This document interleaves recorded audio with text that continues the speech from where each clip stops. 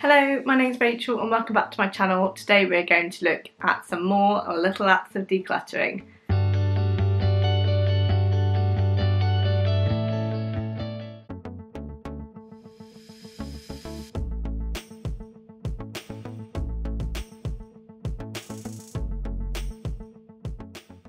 So if you haven't seen my videos already, I do videos all about decluttering, minimalism and my no spend year.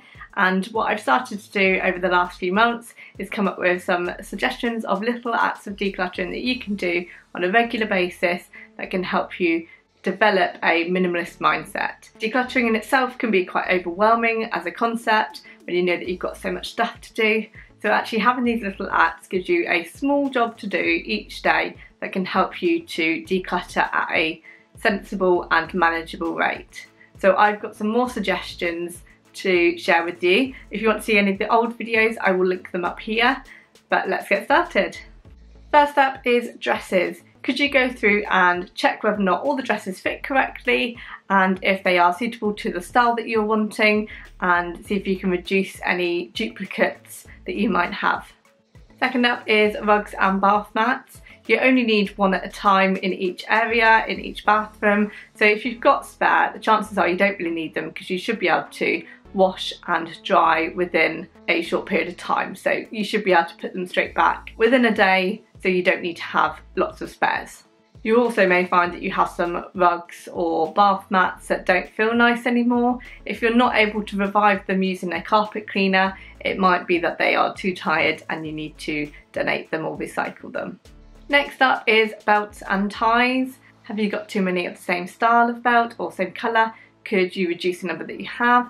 Or do you have too many belts in general? Ties for men, it might be that you have lots of different styles, different colours. Could you reduce the amount that you have?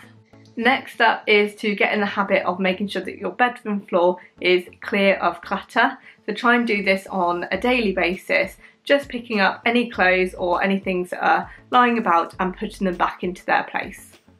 And especially when it's your bedroom, this can make a huge difference to how you feel when you wake up in the morning. If you can wake up and feel like you've got a clean and tidy area, it gives you a good start to the day. Next up is to declutter any old phones. Chances are that you don't need to keep lots of old and spare phones.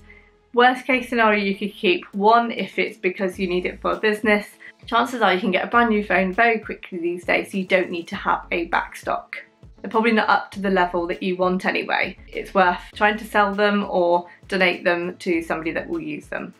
Next up is to reduce the amount of hairstyling tools that you have. Do you have loads of curling irons or straighteners or rollers? Could you reduce the amount that you have or get rid of any that you don't use? Next up is to make sure that the bath area or the shower area is clear of any old products and you just have things that you are going to be using on a regular basis. Next is to declutter and reduce the number of pens and pencils that you have. Stationery is a huge one where we end up collecting pencils from IKEA, etc. Do you need them? Reduce the amount that you have or donate them to somebody that does need them. Next up is jewellery. It may be that you have a collection. I only have a very small amount, but I don't wear it very often. So actually, could you reduce the amount that you have? Have you got similar styles? Could you donate them to a friend that might like or enjoy them more to reduce the number that you have? Next up is to declutter glasses and sunglasses. So any old glasses can usually be donated to your opticians. So if they're prescription ones, donate them, as well as sunglasses, making sure that you're giving them to the right person to get rid of them.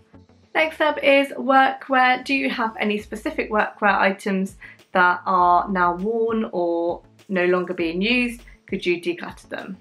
Next up is hair accessories. Do you have any bobbles or hair clips that you are not using or that are broken or damaged, or pull at your hair when you use them? Declutter them and get rid of them.